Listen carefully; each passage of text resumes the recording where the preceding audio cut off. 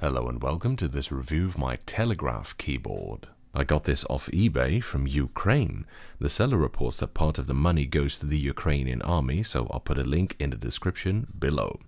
Slava Ukraini!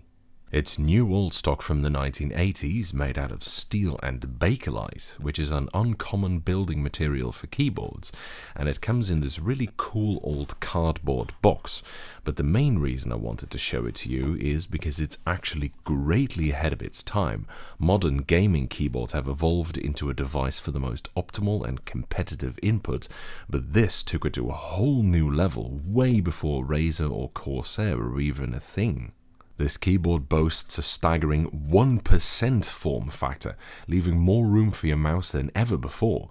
I tried it out and I was actually amazed at how quickly I was able to pwn noobs in CSGO with this device.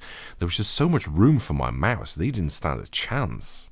It comes with a cool little mechanism. It uses a spring-loaded seesaw thing and 2 contact points, so it looks like it registers both make and break actions twofold, perhaps as double redundancy or something.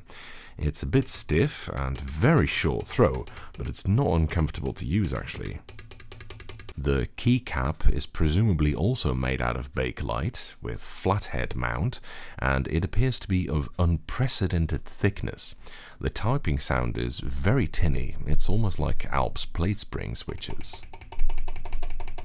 It was clearly made with portability in mind because it appears to be a Bluetooth keyboard, and it's quite compact at only 13 by 7.5 centimeters in size, although it is rather tall for a keyboard at roughly 7 centimeters.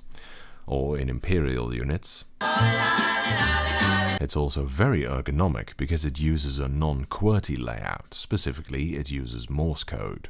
Furthermore, just like touch typing, it gives you RSI, so if that doesn't show you its ergo credentials, I don't know what will. The biggest differences between this thing and other ergonomic keyboards are that this is much easier and faster to operate, more intuitive, and it requires less training. So this is actually a vast improvement over other ergonomic keyboard options. And I tell you what, I better can prove it to you. I'm going to pit myself against my former self while I was using the pinnacle of ergonomic keyboards, the only one in existence with even fewer keys than this Telegraph machine, the Orbitouch, aka the breastboard, aka the titty oscillator, which is a 0% form factor keyboard. I'm going to type the same sentence I did there, using the Telegraph keyboard, and see if I can beat my Orbitouch time, even though I had a few days training on that one and never trained on this one or on Morse code before. I printed out a Morse code sheet to help me obviously, but professional Morse code operators are fairly rapid, and considering how god-awful this thing and most other ergo stuff is, I give myself a decent chance. Also, I do already know 4 Morse code letters off the top of my head, S and O because I know how to Morse and SOS, and M and I because, as I found out recently, the Mission Impossible theme song is set to the beat of MI in Morse code.